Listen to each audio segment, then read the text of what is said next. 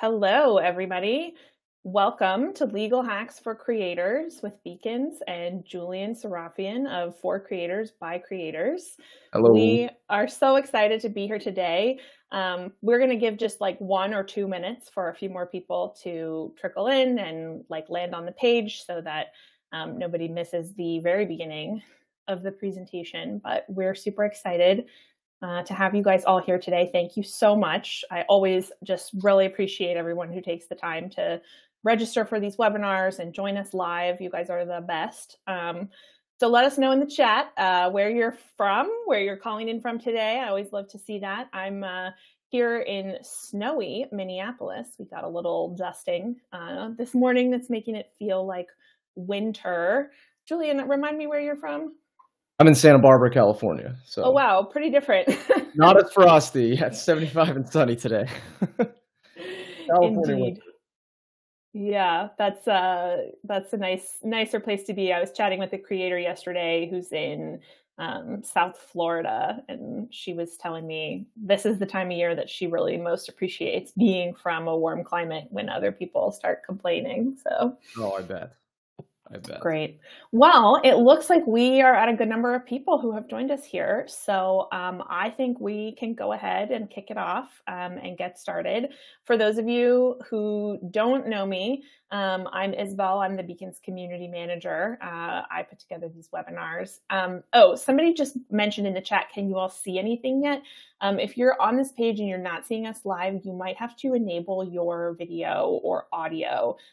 There's a place to unmute. So just make sure you've done that if you're looking for us. Okay. I don't know. That's probably not super helpful. I should put it in the chat. If they can't see me, then they didn't hear me say that. I will do that. I will do that while I kick it over to you, Julian, to introduce yourself and lead us into your wonderful presentation. Sounds good. Hello, everybody. Good morning or afternoon, depending on where you are. I hope your creating career is going smoothly.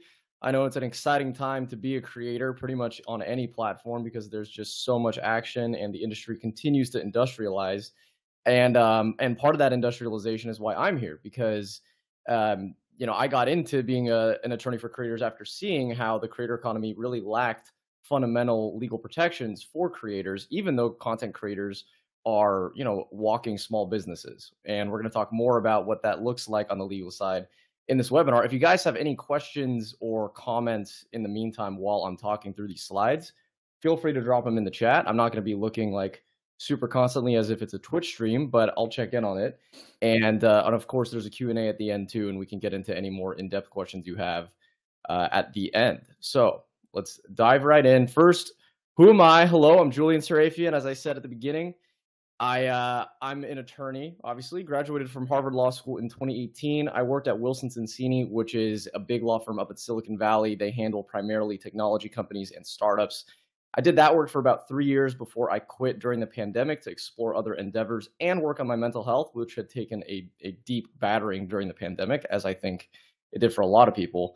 And, in that process, I became a content creator kind of by accident. I started talking about mental health on TikTok. I went viral several times. I built an audience there and I started getting brand deals and I was like super excited. This is great. This is what it is to be a creator and actually build a career from it. And when I got these brand deals, I started realizing that these contracts were half baked. And to the extent they were doing anything, they were ripping the creator off, but advantaging the brand in every possible respect.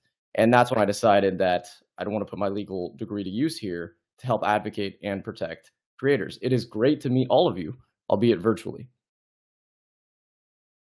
Okay, let's talk about something that most creators should seriously consider when they are deciding at that inflection point whether or not this is going to be something semi-permanent, right? No longer just a hobby posting on TikTok once a week, but maybe I want to make this a stream of income that's going to last 1, 2, 3, 5 years.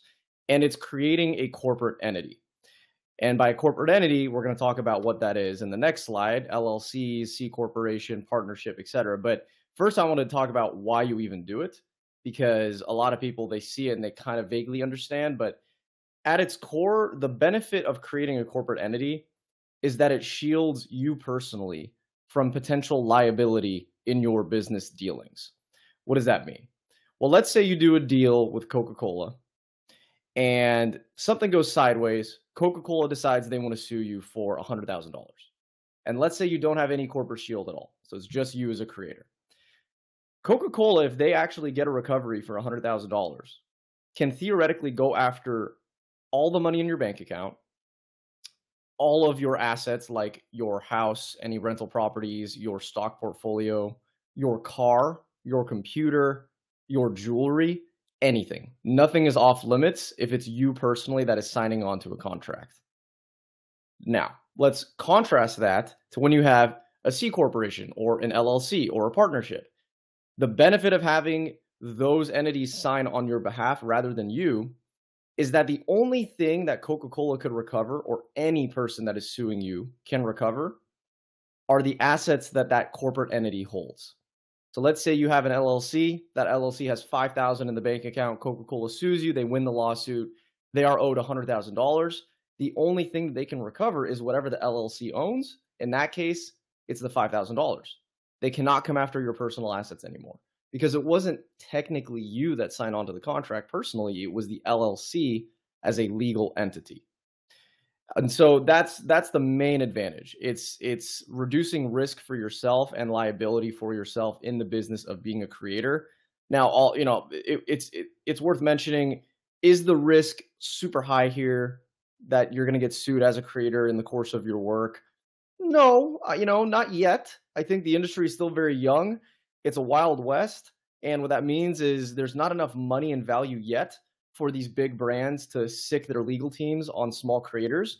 But as time goes on, you're going to see a lot more litigation in the space from brands towards creators and also from creators towards brands. And already, I should say, I represent many clients who are on the creator side going after brands who have done things like, fail to pay or use the creator's content without permission, things of that nature. So that's the big reason why you want to get a corporate entity. It's liability protection. The second is branding. Okay. If you want to build a brand that's outside of your own creator name, then creating a corporate entity with that brand name can help. Not only do you protect that name legally because now you have it and it's yours, but you actually get your own process started as a business person thinking through, okay, well, how do I want to project this business? If it's not just me anymore, like what is my brand? What does it stand for? So it helps a little bit on that front. And lastly, it can help on the taxation front to get one of these entities. I'm not an accountant. I'm an attorney, as we know, so I'm not going to get super in the weeds here. But the short version is things like an LLC or an S Corp can potentially help you pass through losses from your business onto other income that you have. So if you're making a ton of money from other ventures, it's possible that if you use one of these entities, that the losses from your creation, let's say you bought like a $10,000 camera.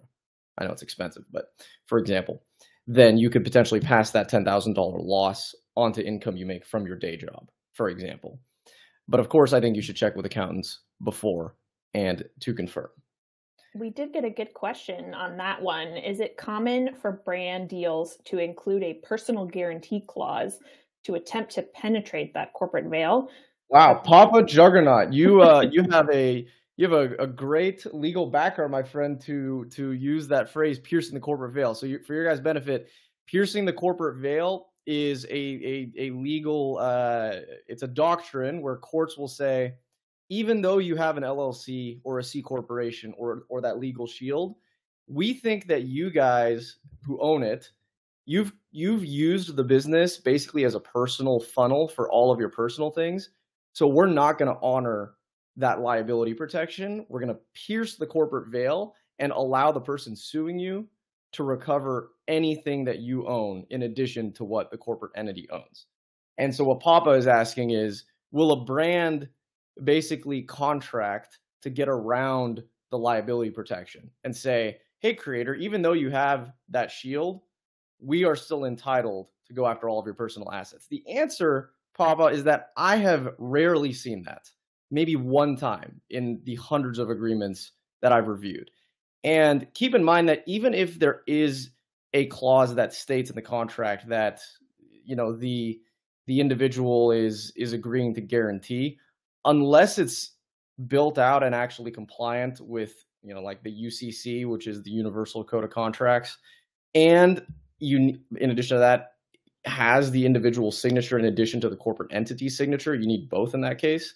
It's unlikely something like that would be honored in court. But in general, to answer your question directly, it's very rare, very rare. I haven't seen it, and really good question. So real quick, what are the corporate entities? We'll do a quick overview. The one you've probably heard of the most is an LLC, limited liability company. These are the ones that I typically recommend for creator clients because they're the simplest. They basically allow you on the taxation side to treat your income as pass-through or elect it to be treated as a C corporation. What that basically means is if you elect for the income and the losses of an LLC to be a pass-through, that goes back to the example that we talked about on the previous slide, where all of the money or the losses that the LLC had will go to your personal income. And you can then use those losses or income, as it were, to offset other ventures that you have that are completely unrelated to the LLC. Not only that, you avoid double taxation. So the way the US tax code works for corporations is that if a C corporation makes money, makes $100, the C corporation is taxed. I think at most right now it's like 15% or 20%. Trump's tax code or his tax cuts lowered it. So let's say it's 20%. Then when that C corporation gives money to the person who owns it or the employees, that person is taxed again at the regular personal income rates, whatever that is for you, depending on your tax bracket. 2 layers of taxation. That's just how it works. But when you have an LLC, you can avoid that first layer of taxation completely. And you just take the income right down to the creator or the individual that owns the LLC, and it's just treated as personal income. You avoid the corporate tax layer entirely. So because of its flexibility and simplicity, I recommend LLCs most often. C corporations, they're just more complex, and they're more traditionally the case if you want to create like a startup company that goes and chases venture capital funding. That's when I'd recommend doing something like a C corporation. Touch briefly on partnerships. They're really not for creators. Typically, partnerships or LLPs are for specialized areas of service providers like legal, like myself, or accounting. And generally, they operate very similar to an LLC in terms of the taxation structure. And lastly, an S corporation. Now, you may have heard that you need to file as an S corporation. Well, here's a dirty little secret. There's actually no such thing as filing as an actual S corporation. An S corporation is a tax election that you make. So the first step for creating any corporate entity, you file the form, you get the LLC, you get the C corp. If you want to become an S corporation, then in addition to that, you have to file a form directly with the IRS saying, hey, I declare that I am now an S corporation. And there's requirements for what it is to be an S corporation. You have to have a certain number of shareholders, and you have to do it within a certain number of days after you file the entity. The basic thing you need to know is that an S corporation helps you on the taxation side. It's very similar to how an LLC operates in that you can avoid the double layer of taxation. For example, in my law firm, that's what I'm doing. Instead of just using my for creators by creators entity, because then I would get taxed on the corporate income, and then when I pay myself, I would get taxed again. I elected to be an S corporation, so now I'm only taxed when I receive the money, and the corporation is not taxed at the higher rate. Now, you might wonder, when should I do it? There's no right or wrong here. I tell people when your annual revenue is exceeding $15,000, then it might be time. It might be time to take it more seriously now and start protecting yourself. If it's below that, frankly, I just don't think it's worth the money and the time and the management to take care of the LLC. Most LLC or C corporation, these entities, you need to pay annual fees to the state in which you incorporate. So it's not free. You also need to pay somebody at the very beginning to create it for you. I recommend using a lawyer and not using companies like LegalZoom or like Form LLC Now, $100, because many times those businesses don't give you an adequate operating agreement off the bat, and an operating agreement for your benefit is like the constitution of the business, and it's important that reflects your business's needs and also includes various protections for you as the actual owner of the company. And these companies don't care about that, right? All they're looking for is a quick buck to file with the state, give you the proof that you have an entity, and then they move on.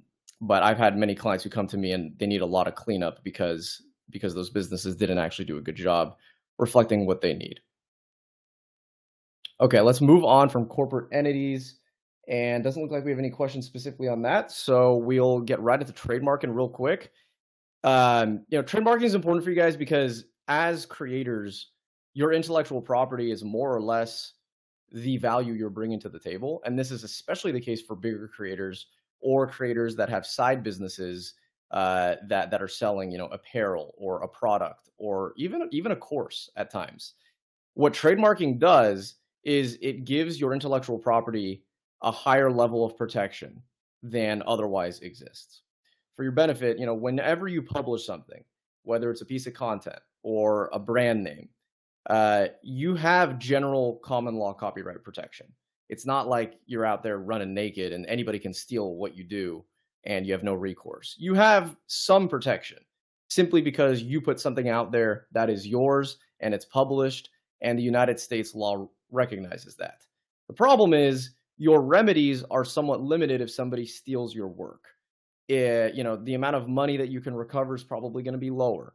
To actually go into court and litigate and say, look, they stole my work, I had it copyrighted because I published it before them, it's a lot harder to make that argument compared to when you have a registered and published trademark with the US Patent Office. So the short version is trademarking is like not the highest, but a very high level of protection for your intellectual property assets.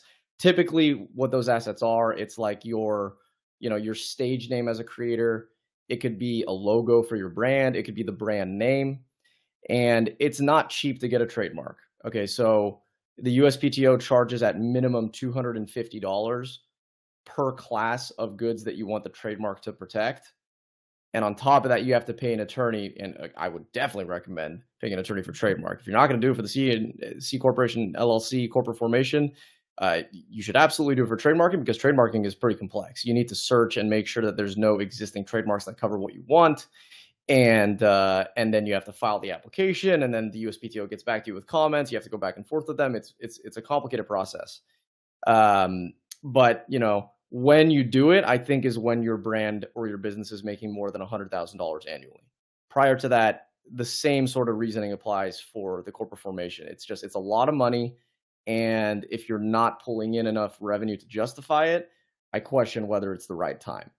And also, remember, even if you don't have the trademark, you still have protection under general common law copyright law. So it's not like you're running out there without any protection. So that said, wasn't there a big drama a couple of years ago about Kylie Jenner trying to trademark her name, Kylie, and then Kylie Minogue, who many of you Gen Zers may not know, but was a big singer back in the day, came up against her and basically said that's people's name and you can't trademark it. Yes, right. Well, and I don't remember how the case resolved, but one thing to remember is even when somebody can try to trademark something, they have to go through a rigorous process with the USPTO to get it approved. And for something like their name, like Kylie just trying to trademark Kylie, that's incredibly tough because that's so broad that the USPTO is going to say everybody is going to use that in various contexts. You can't just own it, which is most likely how the case turned, if I had to guess. Unless there was some it was a specific text, and it was the logo Kylie with, a star with the eye or some fancy, font, then I could see that. But yeah. Someone in the chat, we have a couple questions. Howie says, I federally trademarked my brand name, but does that still protect me against content video theft? So it generally, it does not, because the trademark will protect your name. Whatever you trademarked, that's the thing that's protected. So Howie, in your case, if you trademark to the brand name, what it's going to protect against is somebody else coming along and trying to use your brand name in the same line of business. And you can go to them and say, hey, you have to change your business name because I already trademarked mine. The people stealing the video content, that's common law copyright infringement. And you can still go after them. The trademark just wouldn't necessarily apply in that case, but they're still infringing on your copyright and you still have a claim against them. And Judy asks, what if your brand name is your actual name? Then you would file a trademark of the actual name. Now, it might be a little weird. It might be a little weird. Yeah. I mean, there's a chance it's not going to get accepted if it's quite simply just your name without any qualifiers or business related terms. So don't be surprised if it gets rejected. But if it's a stage name, I don't think it is, because I think you're saying that it's your actual legal name. If it's a stage name, then usually the stage name works just fine. But if it's there have been a few high profile situations. I'm thinking of like Kate Spade handbags, or Haley Page wedding dresses. Those were people, they used their real name as the brand name, and then the brand got bought and somebody else owned their name and their brand. If you're interested and you Google Haley Page wedding dresses name controversy or something like that, there was a really, really interesting story about her inability to use her own name to continue design wedding dresses after her company got bought. So think twice, I would say, as someone who's not a lawyer and has no experience at all. Think about whether you want your real name to be your brand name or something else. Yeah, that's definitely interesting, and absolutely a risk that you're taking if you decide to tie your personal name to the brand.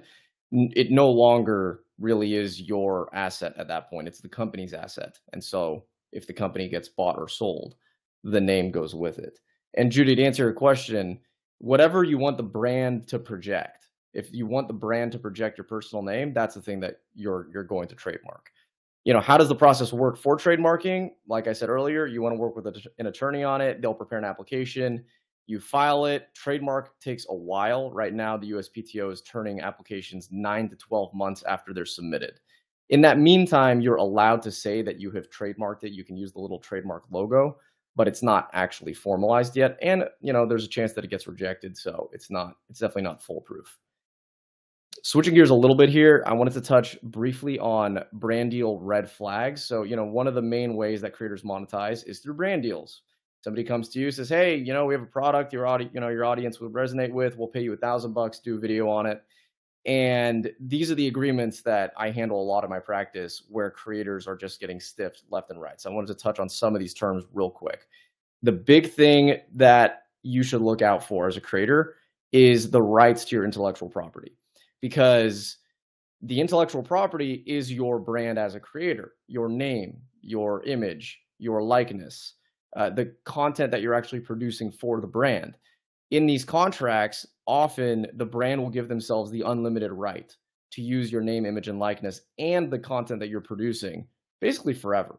And that's obviously unreasonable. I mean, if they want that much of your brand, then they should be paying for it, but often they aren't.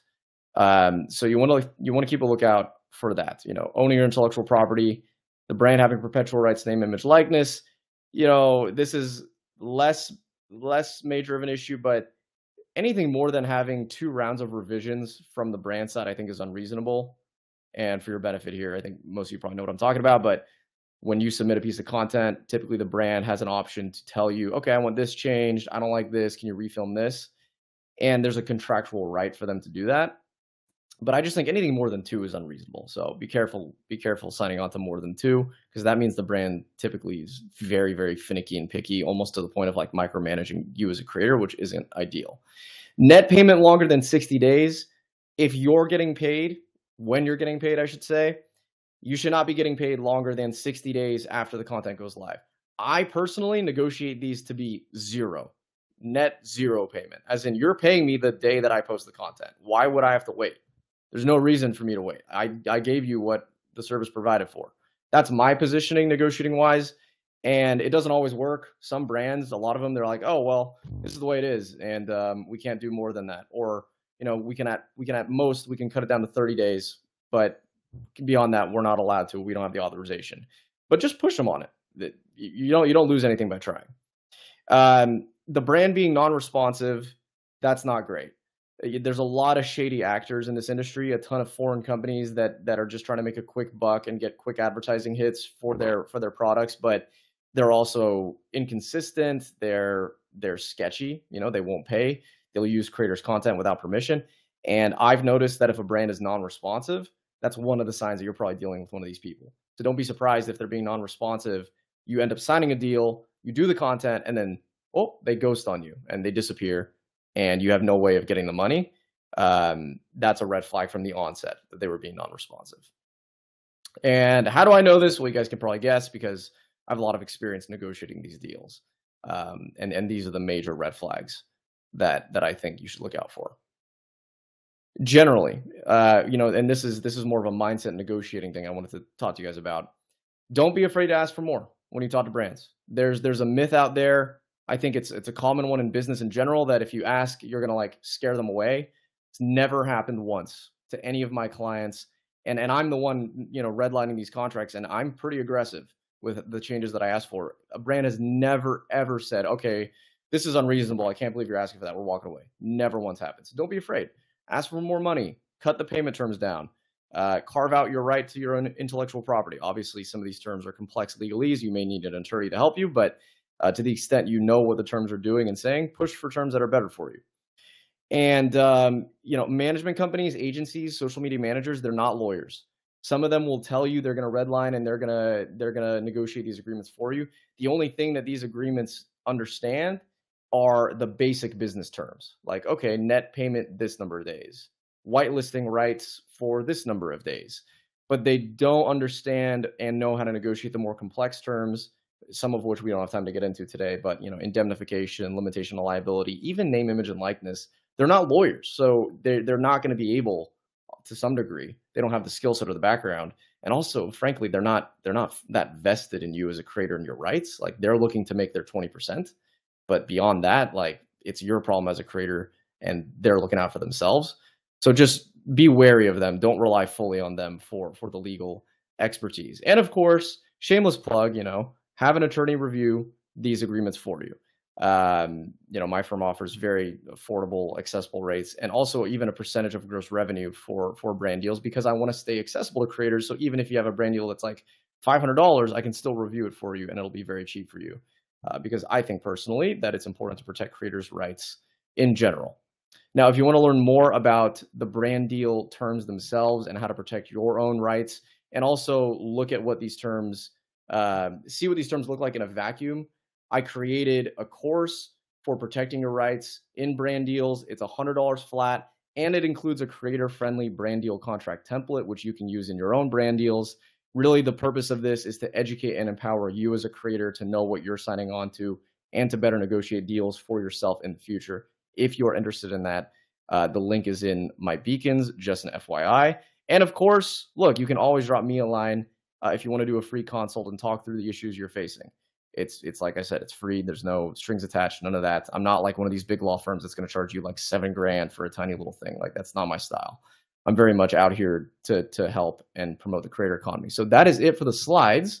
I know we got some questions in, and there's also a bunch of questions in the Q&A tab. So let me run through first some of these questions we received in the chat, and then we'll get into the Q&A tab too. Yeah, while you take a quick look there, I will just say, if you are concerned about brand deals and negotiating brand deals, right now, just anecdotally, managers and creators, I think, are seeing brands and creators are starting further apart than they ever have been in the conversation for negotiations and deals. So it's as much help as you can get, right? From Julian, from a lawyer, from a manager, from us at Beacons. We have tons of resources. If you feel like you're in over your head a little bit here, that's normal, and you're not alone, and we're here to help you, and Julian's here to help you. So I hope you guys take advantage of this. I did drop the link to Julian's brand deal pointers guide in the chat, and I will share it again at the end in case it gets buried by other questions. So thank you for that amazing presentation. And with that, we will start answering some of these awesome questions, guys. Listen, you're very welcome. And guys, as a reminder, the thing that Isabel just linked, that's free, and you guys get that for signing up for this webinar. And it's a one-pager on red flags and green flags and brand deal courses. But if you want the more built-out course, that's going to be in the Beacons, in my own Beacons link.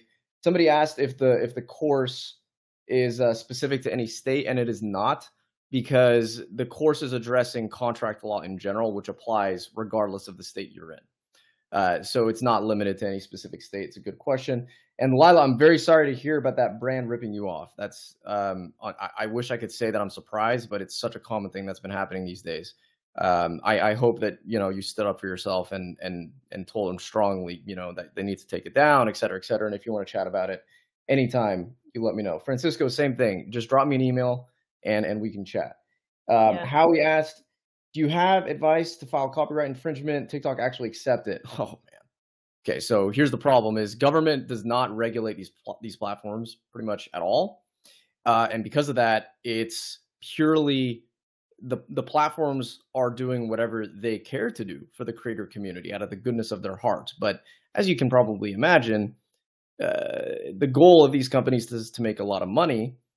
Helping creators and putting a ton of money into supporting the creator side of their business doesn't actually make them a lot of money. What makes them a lot of money is pushing content and optimizing advertisements to get advertisers to pay them for paid listings. So I think with that context, you want to be as detailed as possible. So if somebody's infringing on your content, you be as detailed as possible. You link to the infringing piece. You say, this is infringing. You say, here's the original. And then you say, I need to take it down now. It's an infringement. And if you don't, I'm going to file a lawsuit. Even if you don't have a lawyer, even if you don't intend to file a lawsuit, you just need to get their attention, because these platforms are inundated, especially TikTok. TikTok it's obviously young. It does not have the same sort of layers of protection and institutional infrastructure for dealing with IP issues like YouTube. I think YouTube is much better. So you just really need to make a lot of noise, and don't be afraid to file like multiple claims with them to like continue until you get a response from them. And by the way, even if they say, no, we're not going to do anything, just keep going. Just keep filing. Just keep filing. I had a client who had their account locked and banned because they I don't even remember, it was something esoteric. They talked about somebody and it was considered bullying. And they just kept hammering on the door saying, you need to unban me. You need to unban me. And TikTok said, no, we're not going to unban you. And I told her, just keep going. Just ignore the no.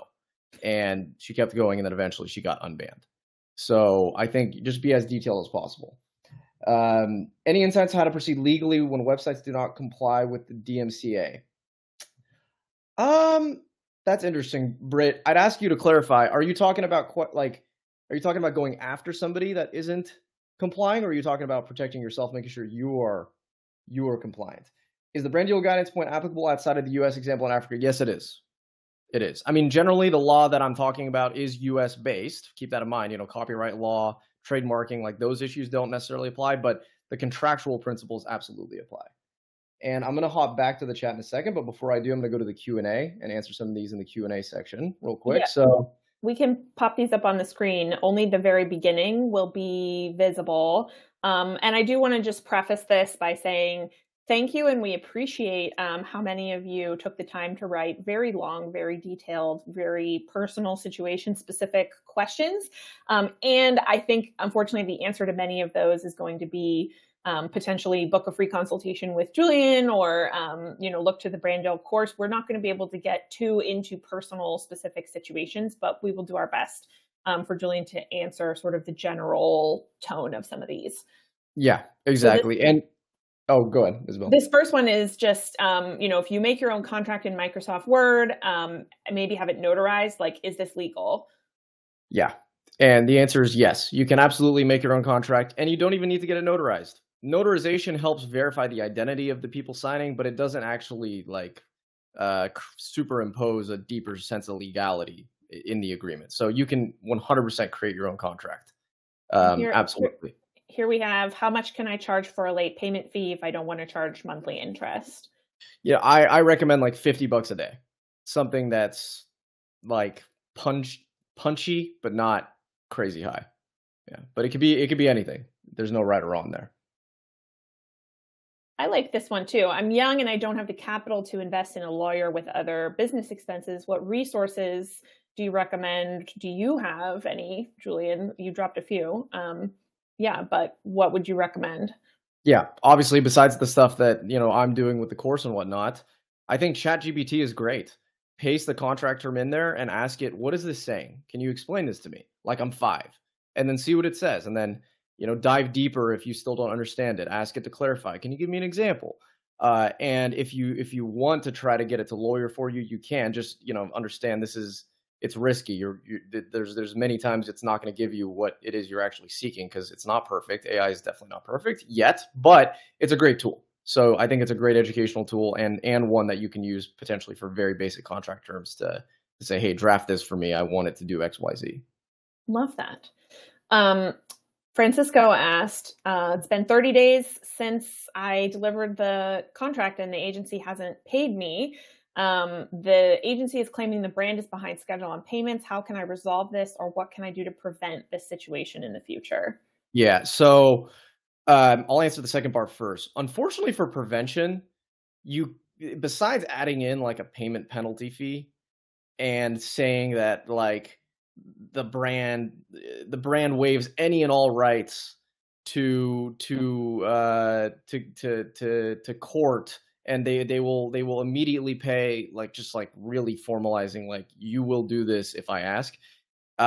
There's not a whole lot you could do on the preventative side. So I think like a penalty at the beginning is probably your best bet, saying, hey, every day after this date that it's not paid, you're going to owe an extra $50, and you waive any right to contest that in court. Now, what should you do if a brand does not pay you? You go after them aggressively. You stay on them every single day after the payment day, asking for an update, demanding an update. You contact an attorney like me potentially to get involved and send, a strongly worded email, because unfortunately, in our system, when you have a lawyer send something, it has more weight and gravitas typically than a typical customer or creator. And if you are willing to, I think putting pressure on the brand publicly is also a good strategy. And you go out and you say, look, this brand hasn't paid me for my work. It's been 45 days instead of the 30. I've emailed and I've texted them and they've not responded to me, and I don't know what to do, but I just think it's so unfair. And you'll get, obviously people in your community to come and support you and DM the brand and start like going into the brand's comment section and whatnot. I'm not like, it's not great to start drama. It's not ideal. And most of us are not on these platforms to start drama with brands. At the same time, you need to use your voice, and you have every right to protect yourself if they're not paying you. So that's what I would say. Just keep the pressure up. This one just came in. What happens if a creator makes an ad post and doesn't include or disclose #ad per new regulations? Yeah, very good question. You run the risk of the FTC coming after you and fining you. It's federal law that if you are advertising a product or service, it needs to have a conspicuous disclosure that it's an advertisement, which means #ad, #sponsored, #paid partnership. It has to be clear. It cannot be hidden. So for on Instagram, for example, you cannot have your caption and then 2 dots and then #ad. That's not obvious enough. It needs to be like literally right in their face. #ad and then boom, the caption. But if you're small, it's kind of like jaywalking. Maybe that's not the best example, but right now, like this economy is young, and like the FTC, they got bigger stuff to fry. Like if you're a small creator doing a $500 brand deal, like if you don't do this, are you going to get fined? Probably not. Should you do it? I don't think so. This is not like jaywalking in the sense that what you're doing is permanent. It's on the internet. It can most likely be found, even if you delete it. It can be found somewhere, especially if the United States government wants to find it. Like they're going to find it. So there's a permanent record here, and I think you should think about that as well. Like in 10 years, perhaps the government will come up with a very like small version of FTC enforcement that goes after smaller creators, or maybe the platform's going to start doing it, where they're going to say, we're going to ban your account if you don't comply. They theoretically have that right now, but they just aren't exercising it because they know that that'll cause more problems for them, and they have no incentive to ban creators in that way. So anyway, you can get fined, but I still don't recommend that you run that risk. Yeah. Great question in the chat here. If the late payment fee was not in the contract, can I introduce it after the fact? Or what steps would I take in that situation? No, typically no. The contract is what the contract says. Unless they agree explicitly to new terms, you can propose it, but it's unlikely they're going to agree. So you're typically bound by what the contract said at the onset. And when websites refuse to remove content and say it falls under fair use, even if it doesn't, how can one proceed? I have a guess about this. Hire a lawyer. Yeah, right. So yeah, I think you can get an attorney. The first thing I'd say without getting an attorney is to threaten legal action. So say like, if you don't do this, then I'm gonna have to lawyer up, and then maybe that'll move them. If it doesn't, you can get an attorney. If you don't want to get an attorney to help, There is a small claims copyright court that was just opened, and it's in Washington, D.C., but it's all virtual, and it's small claims. So it's anything, I believe, under $30,000 of damages. And so something like that would fall under the purview of that small claims copyright court. And it's very simple. It's meant to be for the public, not for attorneys. So you go on there and you just file your claim. You say, this is how they're infringing. This is the damages that I want. Here's the evidence. And then you pay like, I think it's like $150 or something to file it. So it's, it's going to cost a little bit of money, but that's one way to fight it without an attorney. Awesome. This one, I think we did answer in your presentation. You went over the difference. But if you still have questions on that one in particular, Lila, let us know what you're still confused about in the chat. I'm just clearing questions from my queue here really quickly. Will it be recorded and available to watch afterwards? Yes, right here on the landing page as soon as we close the event. Someone asked one interesting one, a vocalist creating content, and they're talking about how some people use tracks in the background to sing along to, and those songs presumably are not their own. And the second is, what are the laws if they wanted to upload a voiceover of an existing song? And it, for example, like a song from Disney's Encanto, you should be, first of all, if you're using existing music tracks, especially from big names like Disney, it's very unlikely the platforms or Disney are going to allow it to stay up, even if you're changing the vocals on it. If you're using the same instrumentals, it's unlikely it's going to be allowed to stay up because it's going to be deemed copyright infringement. And the music industry is very protective of their IP. So unlike the creator world where we can like steal each other's videos willy-nilly, you're not going to get the same sort of leeway on the music side. So I think you can experiment with how different you need to make the track. That's what I'd recommend, is if you can't get like the consent from Disney to say, hey, like Disney has allowed me to do this and I have the contract. If you think that's out of the question, then just continue experimenting with, okay, I'll change the vocals, then maybe I'll like change the tempo and I'll raise I'm not a musician, but I'll raise like the pitch of the entire instrumental. Maybe that's different enough, because you can absolutely change something enough to the point that it falls under fair use. But where that line is, it's a gray area. I'll put it that way. And it's something that I think you'll have to continue experimenting on. This is kind of related. When a trademark does not cover a particular use case, like it covers t-shirts, jackets, and other clothing, how legal is it to use it for other items like jewelry or placards? It's completely legal. So a trademark only covers the classes that they're registered for. If it only covers clothing, then you can use that trademark, the name, the logo, whatever it is, you can use it for anything else that is not clothing, because trademark protection is only specific to the classes that the person registered them under. So you're in the clear. Cool. And Francisco asked a follow-up in the chat to the previous conversation about putting public pressure on brands. What if we signed an NDA but haven't gotten paid? Can we legally do anything? It's a little bit riskier if there is an NDA, but typically NDAs do not cover, I guess, okay, first of all, the classic lawyer answer, it depends. But it depends because NDAs sometimes don't cover the terms of, for example, if a brand is paying you late, that's not confidential information. And so if you're disclosing things that you're legally allowed to disclose pursuant to whatever NDA you signed, then you should be okay. Now, if the NDA explicitly does cover, any and all relationships you have with the brand, the fact that the agreement exists at all, the amount of money, when it was due, it's riskier because the brand then has the right to say that you breached the contract, and because you breached the contract, we are no longer required to pay you. You could still privately attempt to enforce the contract terms if you were choosing not to go public, though, right? Yeah, right, exactly. That's a great question, though, and definitely something to keep in mind when and if you decide to go public about it. Also, keep in mind, though, that like If you're deciding to go public, it usually means that you have no choice left and they haven't paid you yet.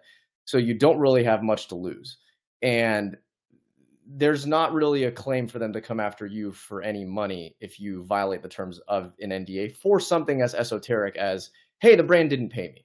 You know, if you're spilling like their trade secrets, that's a bigger deal. They can probably come after you for damages. But like if you're just out there saying, hey, look, they didn't pay me yet, they were supposed to pay me on this day, even if they say, oh, you breached the contract, we're gonna come after you, like they can't come after you for anything. Like the damages for that are zero. They're not gonna be able to prove that. So yeah. For that. You guys have asked so many amazing questions. Thank you all so much for that. There are a few questions left in the question box. However, most of them are very specific, personal, detailed situations. So we're going to just recommend those of you who maybe submitted those and didn't get them answered to follow up with Julian in a consult. I'm not sure if this is one that you want to address or can address. How do you read a termination clause? What is a termination clause? Yeah. And by the way, Lila, some of these questions, like a lot of them are actually the exact thing that I address in the brand deal course. Like I walk you through what all of these terms mean. I give you examples of them. I talk on camera and I lecture about them. So just an FYI there. On the termination clause question specifically, very, very important clause. A termination clause is the clause that says, how can these people leave the agreement? How am I as a creator allowed to say, I no longer want to do this deal at all, I want to walk away? It's even more important for signing on with management agencies, because these management agencies right now, what they try to do is lock you into 12-month agreements with like perpetual renewals, and they don't let you leave. I've had clients come to me, huge creators, and their agencies lock them into like 3-year deals, and the creator wants to leave. The agency says, we'll let you leave, but you have to pay us $150,000 if you want to leave working with us, which is crazy. I mean, it's insane for so many reasons. Like this, for me, it's insane. I'm thinking about the agency is the one that's supposed to be bringing money to the creator. How are they now holding the creator hostage? All of this is an issue because the contract does not provide for a simple termination right on behalf of the creator. And, when you ask like how to draft one, I would defer you to ChatGPT, right? It's going to tell you, here's a basic termination clause. But in essence, it just says, I can terminate this agreement by giving 3 days notice to the other party. That's it. Just very simple, right? I'm allowed to terminate for this reason or for no reason. Often in these deals, you're not going to see a unilateral termination right, which means the termination right's not going to be like the creator can't just do it. The brand will typically say, we can terminate whenever we want, but creator, if you want to terminate, then you need to have all these conditions satisfied. The brand has to have breached the agreement 3 times. You need to have given us notice about it, et cetera, et cetera. So that's something I edit quite often for clients is the termination provisions to give them a clear way out. Perfect. Slight side note, Katie asked, do brands, are they put off by someone who has a manager? Is it better to work independently as a creator? I would just refer you to our Ask a Manager series on the Beacons YouTube. We've addressed this in the past if you're interested in that. I don't know if you have an opinion, Julian, or No, my two cents is it doesn't make a difference. I don't think brands care either way. As long as you're just responding and being like, competent, I don't think it matters. That's a great take. All right. If anybody has a final question. Oh, Cleo, kind of a follow-up to Francisco about the NDA. The terms say you can't talk about them negatively on social media, but are you saying if you don't release the company name, if you sort of talk about this anonymous company, that seems risky to me. I'm trying to find the question. Yeah, it's about 4th from the bottom right now. Yeah, Cleo says yes. You have an NDA. It says you can't speak negatively about the company on social media, but can you still say, this anonymous brand did me wrong? Yes. So first of all, if it's a non-disparagement and it's clear that the language in the non-disparagement says like you're not allowed to say things that'll bring the brand into public, dispute or scandal, et cetera, that does not mean that you can't state the facts. And the facts are, this brand was supposed to pay me on this day. It did not pay me. That's not disparaging the brand. Disparaging the brand would be like Coca-Cola tastes like cancer and it's ugly and their logo sucks and red is such a gross color. Like that's disparaging them. But you can state the facts. And beyond that, I think your question was addressing anonymity. where you change the way you bring it up, yes, you can. If you are not clearly identifying the brand, and think about this from a reasonable person's standard, because that's most likely the standard that will be used if this ever goes to court. Would a reasonable person be able to deduce from your post who you're talking about? If they could, then that's basically the same thing as you saying the name. But if they can't, then you can go right ahead, because you have a freedom of speech in this country, and the First Amendment protects that. And if you're not actually referring to the brand or doing it, very obviously, then you're well within your right.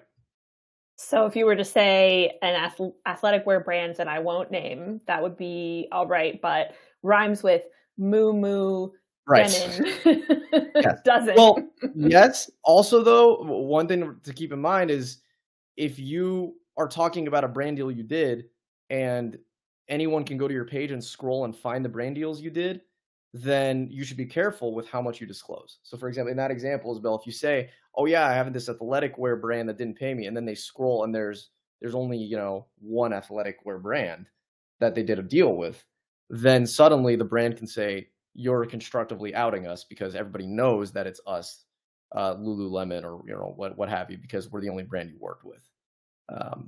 So just one wrinkle to think about. Well, it seems like we have come to the end of the questions that you guys had. So while I'm one more?